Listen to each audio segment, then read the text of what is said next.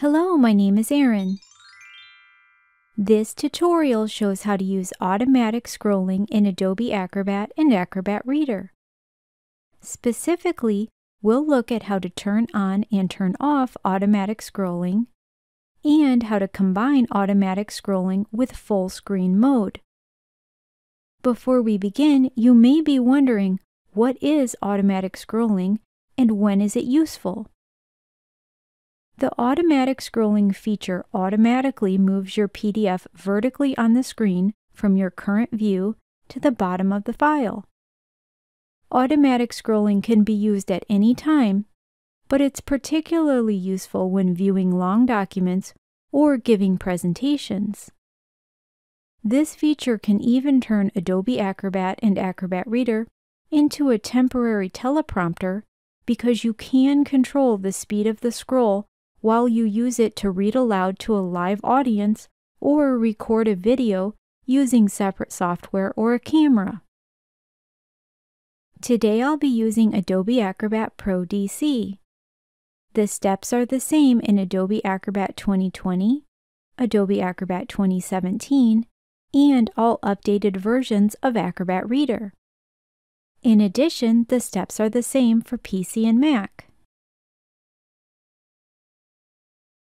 You can use automatic scrolling within the normal view so you still have quick access to menus and the navigation panes.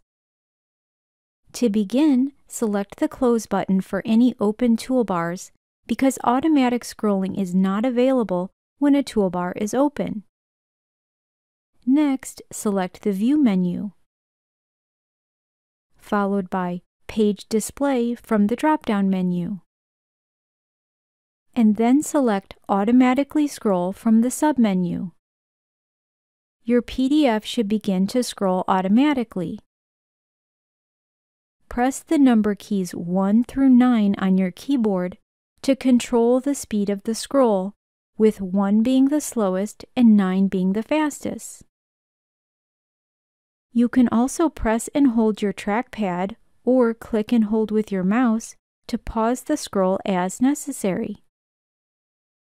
In addition, you can still use the horizontal and vertical scroll bars while using automatic scrolling. When you stop using the scroll bars, the automatic scrolling will start again. To end automatic scrolling, press the Escape key on your keyboard. Note that if you don't press the Escape key, the automatic scrolling will continue until it reaches the end of your PDF. It won't return you to the beginning of your PDF, so if you need to return to the top of a long document, you can enter page number 1 in the page number text box at the top of the screen, followed by the Enter key on a PC or Return key on a Mac. Now we're going to use automatic scrolling with the full screen mode. Always enter full screen mode before turning on automatic scrolling, because if you attempt to enter full screen mode with automatic scrolling already turned on, the scrolling will stop. To begin, once again select the Close button for any open toolbars, and then select the View menu. From there, select Full Screen Mode. Alternatively, PC users can press Ctrl+L and Mac users can press Command+L to turn on full screen mode. Once you're in full screen mode, PC users can press Shift+Control+H and Mac users can press Shift+Command+H to turn on automatic scrolling. Your PDF should begin scrolling automatically within the full screen mode.